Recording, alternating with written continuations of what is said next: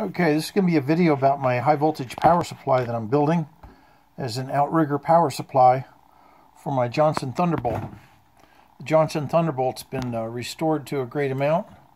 The one difference is I'm taking the power supply off the chassis so that this thing will weigh 120 pounds, but instead like 65 pounds.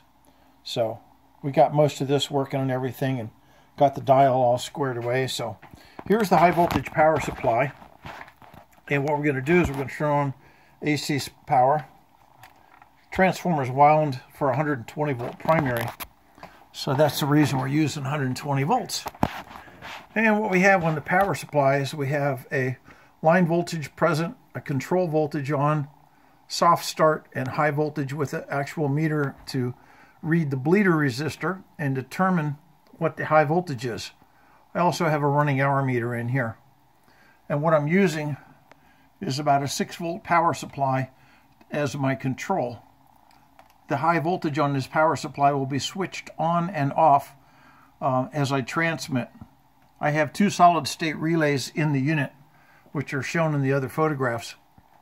Those soft start relays are solid state, and as soon as I turn on the transmitter, I have an 8 ohm resistor feeding the transformer's primary, and that's a horse of a transformer. And then after the high voltage starts to build up on the bleeder, then it'll switch the resistor out and be full power. So there's an 8 ohm resistor in the primary circuit to allow that to have a soft start. Then we got some onboard capacitors, a bunch of 5 kV units, total of 6 microfarads. And the whole top of the chassis is low voltage, so there's no risk of anything in here. You can touch it all.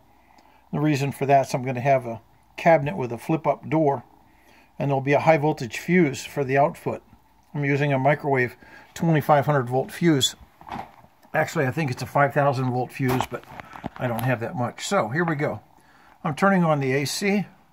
Master switch is enabled. That means I got line voltage available.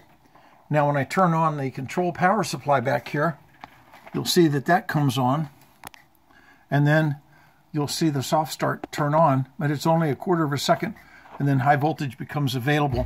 This light's actually reading across the bleeder resistor, so it actually sees the high voltage. Here we go.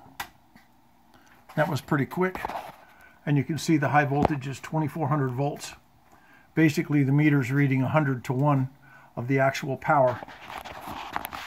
So let me just turn off the AC,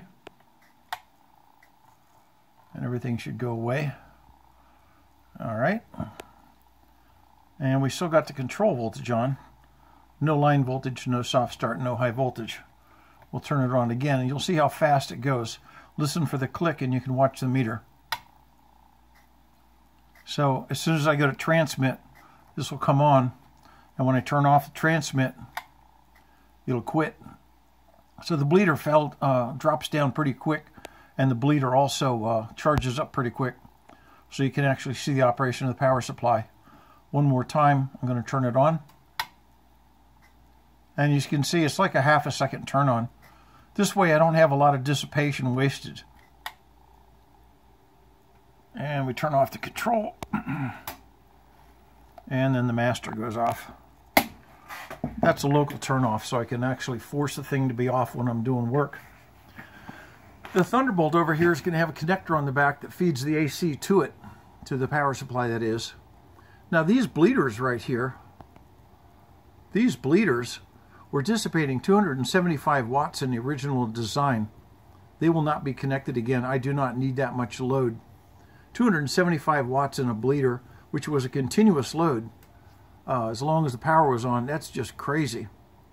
So I've got another bleeder on there, and it'll be for safety. So I have a bleeder on the power supply and a bleeder on the chassis. They're independent. And then that way when you turn on the high voltage, the rig's ready to run, and when you shut it off, everything goes quiet. It's going to cut down losses, I'm sure, between the transformer and the rectifiers and everything else. You're probably talking a total of 350 watts wasted in high voltage idling on the bleeder. And what we have down here is the new capacitor bank to back up the capacity within the unit.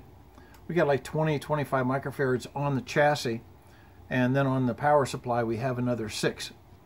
So that ought to be a pretty stiff power source to do what we want to do. It's a full wave center tap power transformer, and that's how it goes. So it's working and we're tickled with it. N4MQ, y'all have a good day. Bye.